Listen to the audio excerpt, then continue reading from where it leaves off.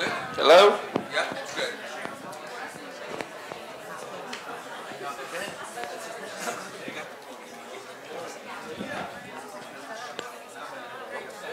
Hello? Okay. Hello? Hello?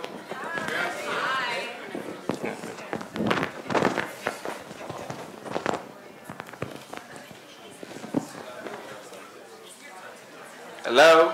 Yeah, better.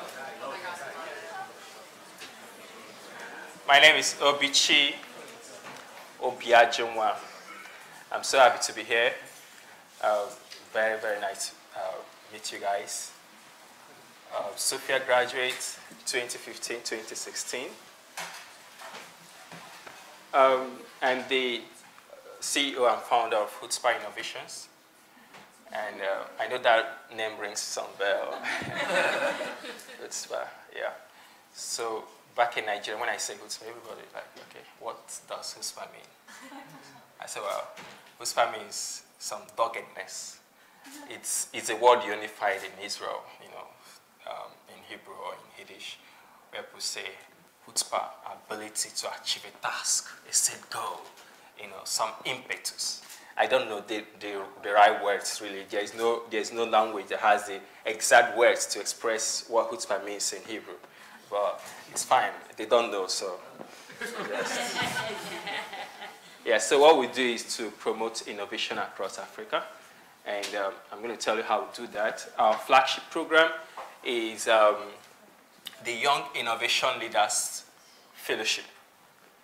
So on this platform, we raise some of the smartest talents across Nigeria and Ghana now. We teach them how to become innovators. And this is actually through the principle of personal leadership. Every bit of thing I learned at Sofaer, I'm going back to teach some young talents back in Africa. And I thought that was a great thing to do. As someone trained as a medical doctor, a public health physician, with some advanced training also in public health. But I'm back saying, okay, maybe innovation is the best pitch, the best mission for a place like Africa. I bring you greetings from my family. I have a young wife and a kid that is, a daughter that is 4 months old today. So, it's 4 months old. Hey, good to see you. Hey. He was my classmate. Yeah, good to see you. All right, so personal leadership is what I'm going to be talking about now. And personal leadership is simply self-authentication, finding your voice, knowing who you are, your real self, emerging. That's what it's about. And I actually think that that is what the world needs today and going forward. And I'm going to be talking about that briefly. And if you're here for an MBA, personal leadership is something you should pay attention to as a principle, because the MBA should be able to give you a platform to emerge, a platform to manifest. You're not here to gain experience or to gain knowledge around finance or economics, because you might as well go do a master's in finance or economics, right? So as you go through this, I hope you get more conscious and intentional about how to manifest and how to solve a problem out there, like Jordan is amazingly doing, all right, using his gifts as a basketball player and as a tall guy too.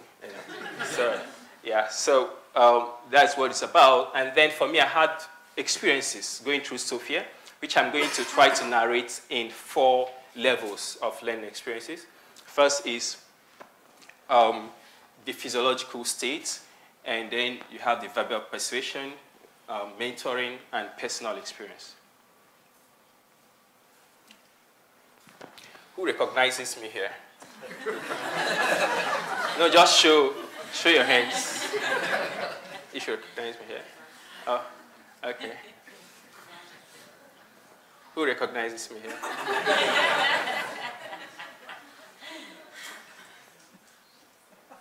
And here. And our graduation day. I know you didn't find it difficult to recognize me in these pictures. that was the same way I didn't find it difficult to recognize my own self, my own voice, and to celebrate my uniqueness, being in the Sofaer class, a class of 35 students from about 18 countries around the world. I found myself uniquely placed. It was just so easy for me to recognize myself. I started for the first time in my life to appreciate my uniqueness, to appreciate my own voice, my core personality. So going through the Sofaer program brought me to a state where I was able to, okay, Obichi, this is you. You're uniquely talented and positioned to change the world the way only you can. And that was the first level of experience I had. I don't know if he still does this, but every year, Professor Moshe, the dean, would tell students, I expect you guys in the next 10 years to make an endowment of $1 million to Sofaer. The funny thing is that 5 years down the line, or 4 years down the line, actually 5 years, because we entered in 2015, 5 years down the line, and I'm talking to some of my classmates, and most of them don't remember that statement.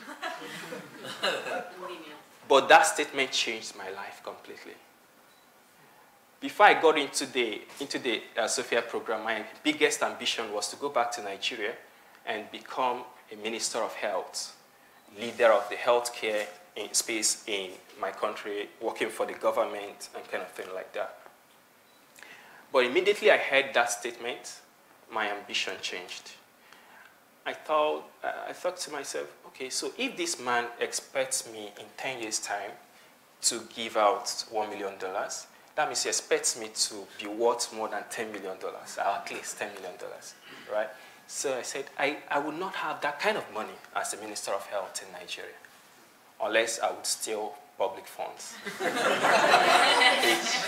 which I wasn't going to do, right? So I said, okay, maybe the thing I should do will be to think about the world as my playing field, not just Lagos State or Nigeria, right? So it expanded my mind. I started seeing the world as a smaller place, a smaller playing ground for myself. I started thinking, okay, what solutions can I bring out there that would solve the problems of the world? All of a sudden, I became this giant, kind of person in mind. Not as innocent as I'm looking in my face, but I became so strong in my mind. I was now thinking big. My ambition grew. I was thinking, how can I address problems of the world? And that was a very important part of my life. Then that was not enough. As about the time I was going to graduate, confusion sitting. Here was this guy, MD, with a Master of Public Health from Hebrew University, then with an MBA in Innovation and Entrepreneurship from Sofaer. What should I be doing with my life? Confusion. So I decided, okay, maybe I'll go to the US to practice medicine, conclude my residency in pediatrics, be a medical doctor, make some good money. Or maybe I should go to London School of Hygiene to do a PhD in economics because I had gotten an admission the previous year. What should I do? I talked to Iris. Iris said, okay, I don't know that these are the things you should do, but I'm going to introduce you to someone that would be of help. He had some kind of similar experience. You should talk to him. So on the 28th, I remember, I don't forget this day, 28th of February in 2016, I was sitting with Dror Pokart at Ramat Aviv Mall, and he narrated his experiences and told me, hey, Obichi, what you need to do, go for your exchange program, either in the US or in China, return to Nigeria. For the first time, I was thinking, it dawned on me that it was even possible for me to go back to Nigeria, right? So I thought about it. He made good points why I should go back to Nigeria, because that's where, okay, the best place for me to start to change the world. That was my ambition. And to tell you that made a great impact. And I went on, it wasn't enough. Delta was the highest point and level of experience for me. At Delta Idea Solution Program, which we all know, Delta, you see, at this point, I was about to graduate with an MBA in innovation and entrepreneurship. But I tell you that entrepreneurship was still very theoretical, abstract to me, elusive. I didn't know what's innovation about, right? I had learned the theories, accounting. My professor is here, wonderful man. Consumer behavior, my professor is here. so I had learned all these theories, but what does it mean in practical terms? Delta demystified it for me. Luckily, I was the team lead, and we developed a solution to prevent and manage diabetics and all of that, going from the idea and to the concept and pitching it and all of that. I learned a lot within just a few weeks. But what happened? Beyond that, I went for my exchange program, thanks to Hila, did it. So went to George Washington University in the US, and this same idea was accepted in the new venture competition of George Washington University, and went on I created a new team of course, and I got to the semi-final stage with my idea. Now, but even before then, they had told me, hey, you just have 1 semester. Exchange program is 1 semester. I told them, well, my idea would have to feature in the new venture competition, and that was the following semester. Okay, so it was a challenge. What would happen? I told them, well, I'm coming from Israel. We don't really see impossibilities. It has to just be a way out. So they extended my visa for another 1 semester. And I stayed back, I competed in the program, and I got a scholarship, National Science Foundation Innovation Core Program. Researchers going into entrepreneurship and all of that kind of program. So that taught me a whole lot more about innovation and entrepreneurship. Went on with this idea, and then I returned to Nigeria. I tell you that experience, idea immersion experience and all of that, got me a lot of insight into myself, into my core self. The whole process was super. And I think it's one of the experiences that I got from Sofaer that that made a lot of sense to me, and that changed my life a lot. Going forward, I will want to say this about Sofaer.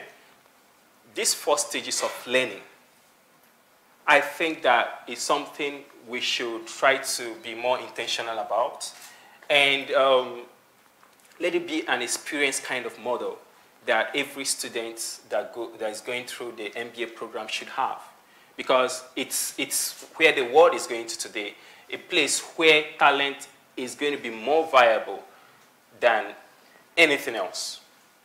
A place where people's core personality will be what would sell, will be what will sell more than anything else. So I think we should pay more attention to those experiences that people will have going forward. So it's a new decade, and I know that we are trying to answer some critical questions. One of which is, what does the future hold? What does the decade hold for us? And I'm also asking us those questions. And then one of which is, how will the future change? How will it affect business? How will it affect governance and personal lives? What I see is that innovation, technological innovation is going to affect the way we do a lot of things in business. Okay, on the consumer side, because of data and mobile network and all of that, technology, innovation, people are going to, the tastes of customers is actually going to really change a lot, and is going to have great demands on the whole business terrain and ecosystem. So you find out that consumers are going to have their tastes, their patterns, their consumer behavior patterns, change drastically. New business models are going to come up, and life is going to improve a lot, going to get easier a lot for consumers. So that's on the consumer end of it. But what I see on the supplier end of it is that you see the new markets are going to open up because communication and logistics costs are going to drop. So you find that new markets are going to open up. There's going to be a lot of prosperity out there, kind of thing, and it's going to be a time for entrepreneurs to think of new ways and new models to be able to create products and services with more quality, less speed and less cost, delivering value. So that's how it's going to be. But the sad thing is that the middle class is going to start diminishing because of automation. A lot of people are going to start losing their jobs. And I'm intrigued because this is where personal leadership comes in. If you cannot be sacked from what you're doing, then this new decade, the future is for you. So we're getting people to start thinking of how to deploy themselves rather than, how to get employed. And so this runs down, through governance, through personal lives. You're going to see people being more, trying to demand more from the governments, and the governments trying to also demand more from the citizens.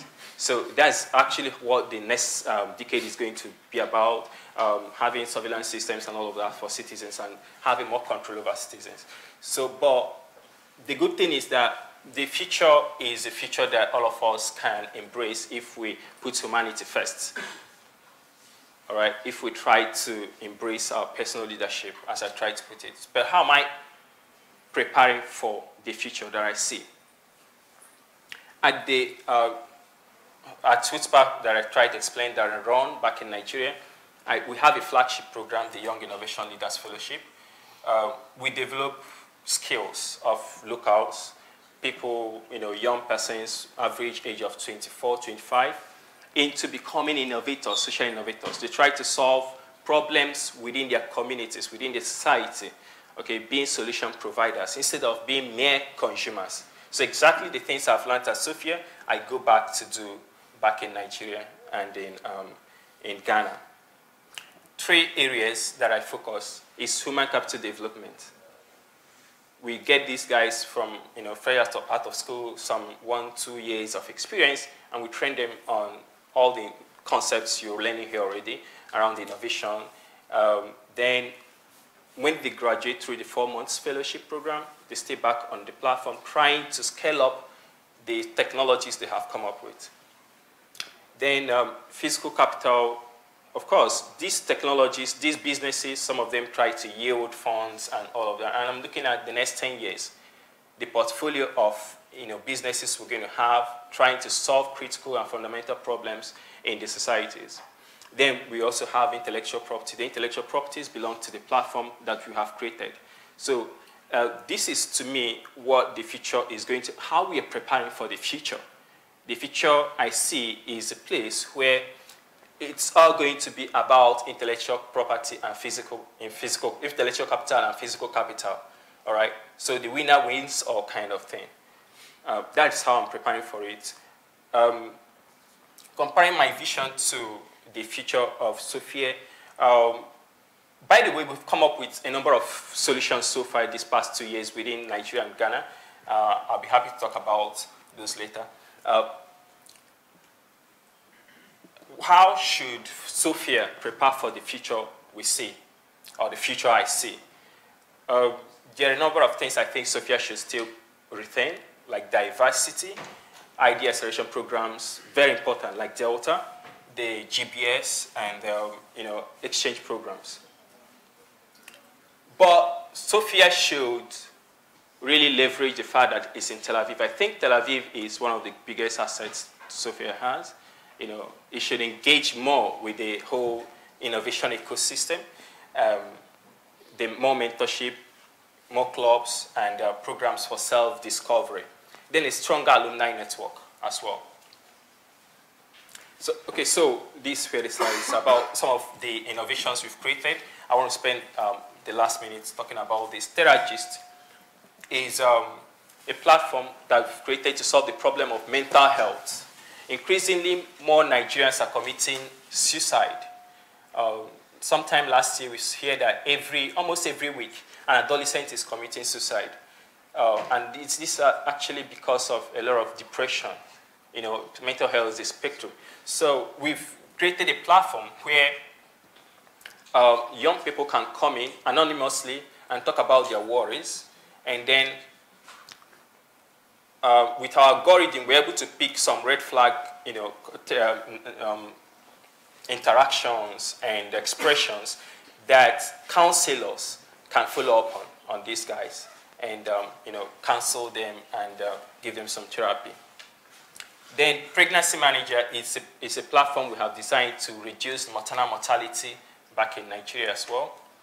So with this, we're leveraging solutions existing, you know, government solutions and all of that existing within communities in the rural places to be able to solve the problem of pregnancy mortality during pregnancy. We try to solve the problem of delay in decision making, delay in getting to the hospital, to the clinics, and delay in getting to be transferred to a higher center in case of emergency. Gender Aid is trying to solve the problem of gender-based violence, or violence against women kind of thing. And with this, we're creating a platform to train young people to change their mindsets about what their sexual and reproductive rights are. And we have developed a board game for, you know, for young girls and young boys to play. So with that, their mindset is changing and is shifting. Alter Food is talking about WASH, water, sanitation and hygiene is a solution we have created where we are able to save 80% water. Okay, so this uses 80% less water than the normal WC. So these are toilet units we've developing to take care of open defecation going on in places like Nigeria and Ghana. Now, Winnie Plus is an infant-based formula which we're developing to solve the problem of malnutrition. Okay, 1 out of 3 children under 5 in places like Africa are stunted. So Winnie Plus is a rich formula that we have created using local cereals, local grains. And it's very rich, and we're able to solve the problem of food security. At the same time, we're able to take care of the problem of malnutrition. Edu Impact uses artificial intelligence to model and design learning spaces for young people to improve their learning experiences. It's a product we're designing in Ghana. So for children, you're here in Israel, you stay in classes, in the modern classes and all of that, well thought about and, you know, designed. So that's not the case in places like Africa. So this is how we're solving that problem of early childhood learning, early learning. We're designing spaces, giving the needs, specific needs of the children. Agri-trade is just like an eBay for agri-produce within Ghana, where farmers are able to sell their produce to the highest bidder on the platform. Then AutoAgric is a platform where farmers are able to access land for farming. So you want a land, yeah, you can go to AutoAgric and you get it to use. My inspiration, my biggest inspiration, of course, is the Israeli story. And that is the story behind my naming the platform I run, Chutzpah. Okay, I've already explained to you what I think Chutzpah is. I think that it's an amazing story that the Israeli people have, a people that within a space of 4 decades gone from a developing country to a developed country. And I think everybody has something to learn from that. So one of the things I picked studying here, I say it again, is Chutzpah. And I think that for us in Africa, for us to move from where we are today to where we ought to be, we need some elements of Chutzpah. And it's my inspiration from that. So my message is just this. Everybody has a role to play in driving the future that we're going to see in the next decade and the upcoming decades. Thank you so much, guys.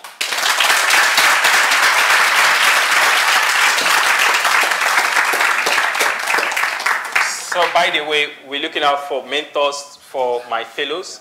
So you can meet me outside after the program if you want to volunteer on our platform to mentor some of the smartest young kids across Africa, Nigeria, Ghana, South Africa, Liberia. We'll be glad to have you sign up. Thank you.